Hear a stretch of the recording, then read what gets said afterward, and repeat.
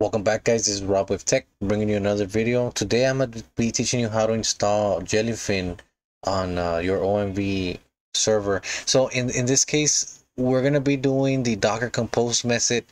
Like I said before, you can just go into Docker Hub and you can search for the image that you want. In this case, I like to use the Linux server.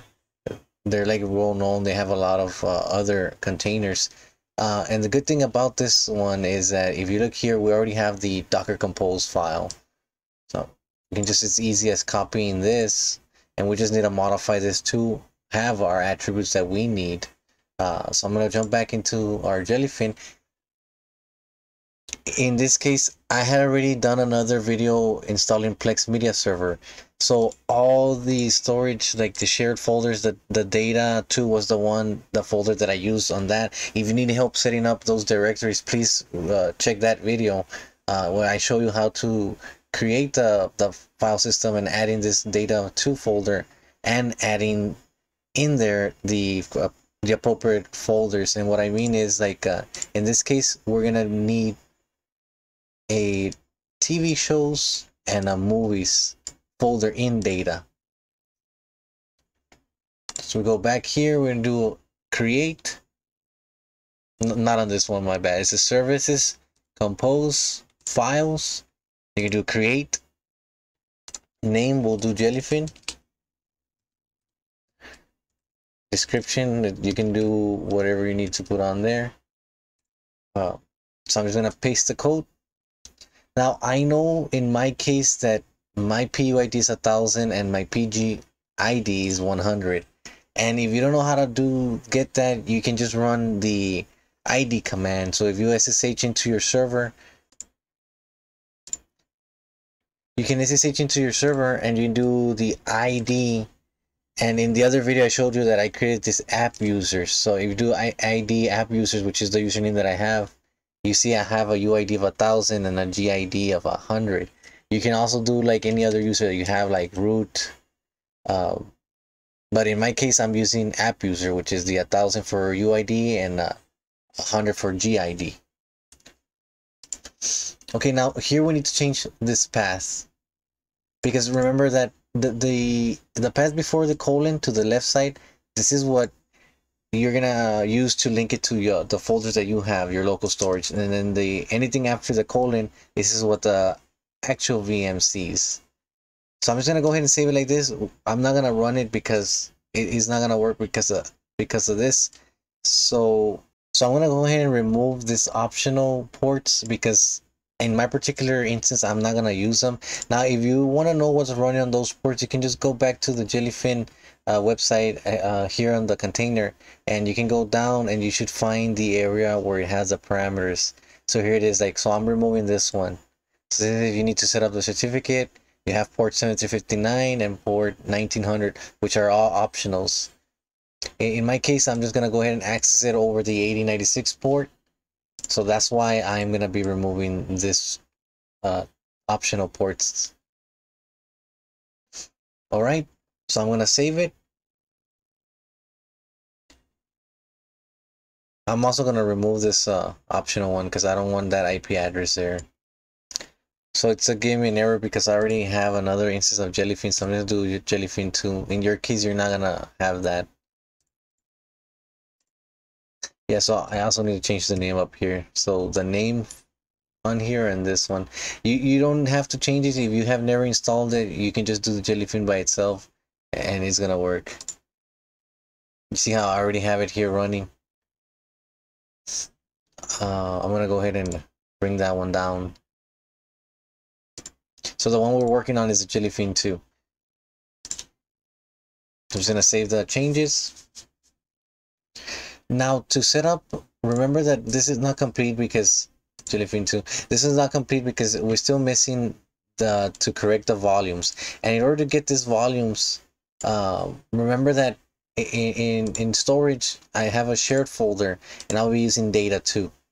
Right, so that's the folder that I'm sharing on the network. So if I go to services, SMB, and we do shares, you see I have data and data too. But for this example, I'm going to be using data too. So if we jump onto the file explorer, And in order to access this, right, so it's // and then you do the IP address for your OMV server. I'll do the data too. Now I already have a movies and a TV folder, so I have a video in there, and I have the TV folder, which is blank. So this is a directory. Now, if you need to know how to set up this folder, just watch my other video for Plex, and you can just follow it up from the beginning to the 5-minute mark, where I go underlining how to do the mounting the file system, creating the folders, and creating the share. But since I already had all this set up, I just wanted to be a quick and a quick video on how to set up the jellyfin. So this is what I'm going to be using now. In order to change the files on here, right, we need to get the absolute path. And in order to go get those, you're going to go to storage, shared folders, and then you can just copy it here. You see SRV, this is the one, the absolute path for data 2. You can just click on this button right here, copy to clipboard, and that's going to copy it to your clipboard. So now go back to services, compose, files, and then do edit jellyfin 2. Now you're going to change the front of this, right? So in this case, I'm going to change all of this. Remember that I have inside of that folder, I have the TV folder, and that's for TV shows. Now for movies, I'm just going to replace this first part.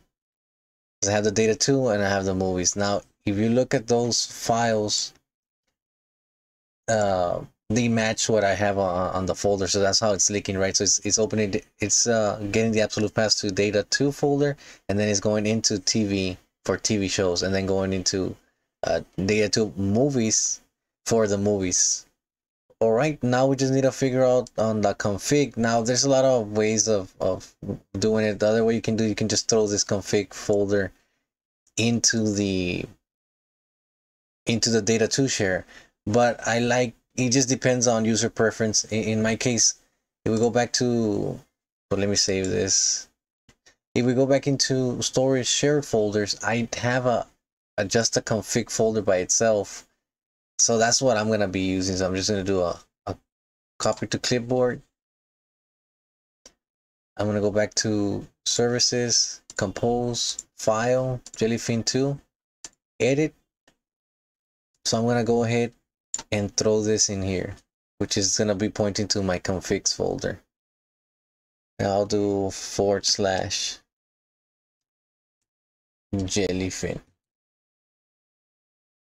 All right, and that should be it. So we should just be able to save it and run it. I'll apply the changes.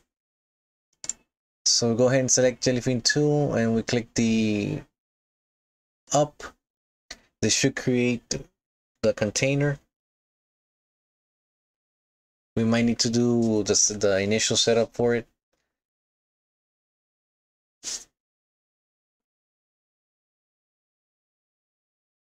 All right, so it just finished. So in order to access this container, you're going to go to a web browser, and you're going to do the IP to your OpenMediavault server. In my case, it's this one right here. And I'm going to do, after the IP, do a colon and do 8096. And that's going to go ahead and open up your jellyfin container. So I'm just going to do English. This one, it just created a username and password. I'm just going to do the one that I've been using.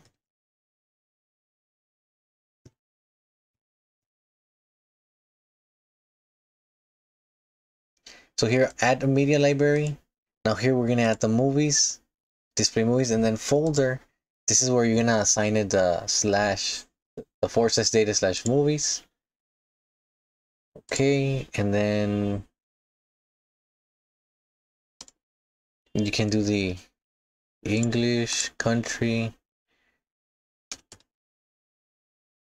United States. Okay. Now we're going to go ahead and add the shows. This will be the data TV shows.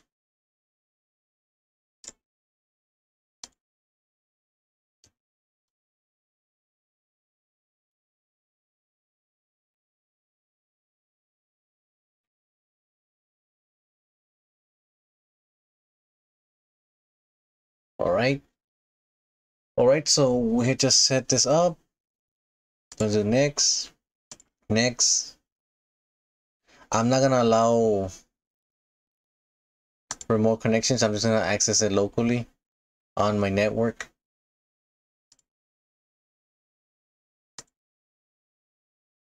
I'm just doing my username.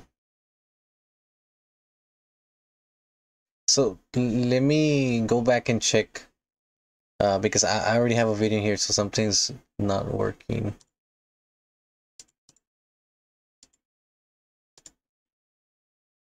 Oh, okay, so I see the problem. So whenever I change the screen, I didn't save it, so it's not showing the correct path.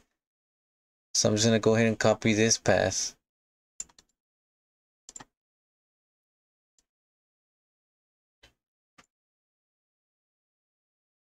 And then I know mine is data2/TV. And I'll copy it again.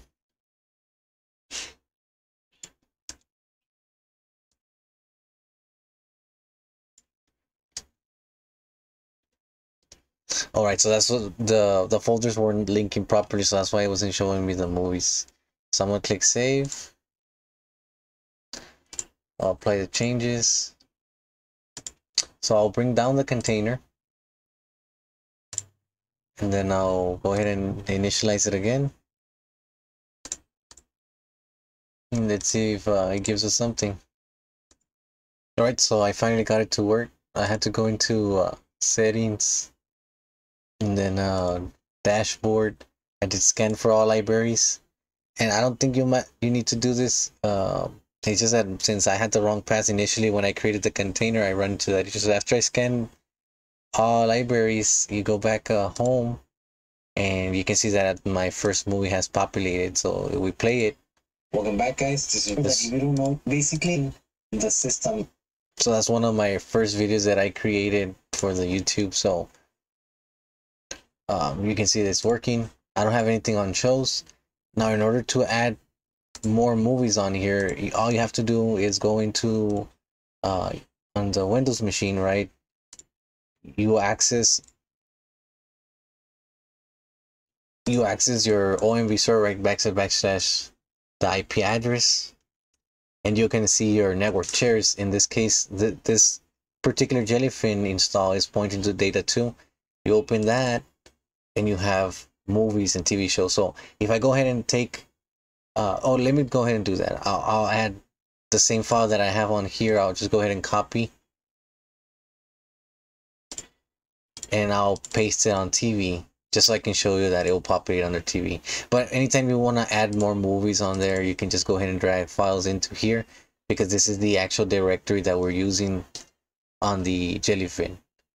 So going back, you go home.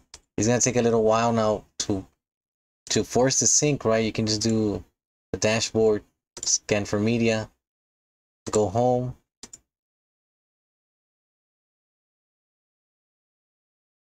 Let's see. Took a little while, but it finally showed up. So now we go home. We have this movie, which is the one I showed you, and TV shows. If you go to suggestions, it's showing up. Welcome back, guys.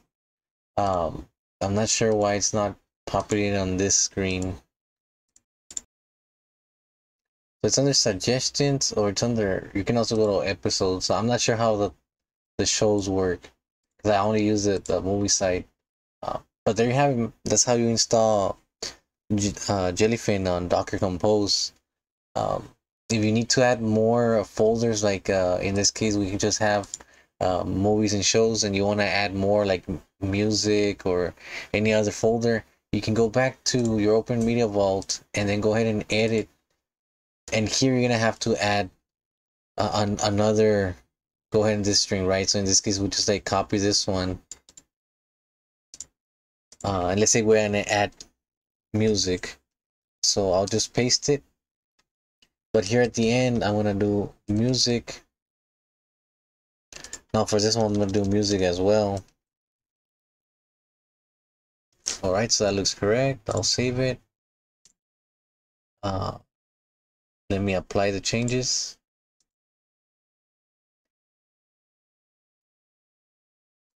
So going back to the folders, I'm gonna go ahead and create a folder called music.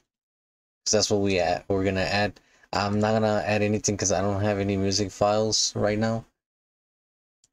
Just showing you how to link it.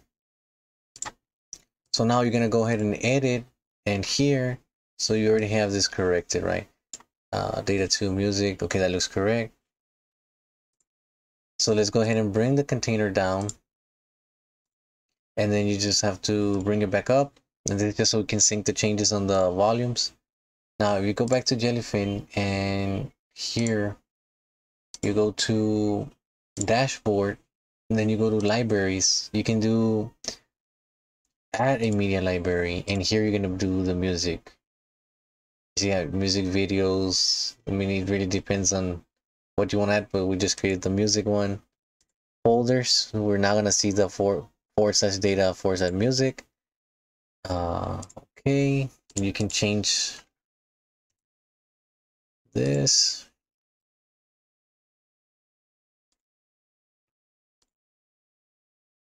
And that's how you add it.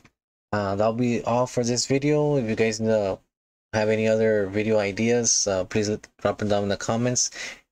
Please leave a like, subscribe if you want to see more of this content. Don't forget to hit the bell icon.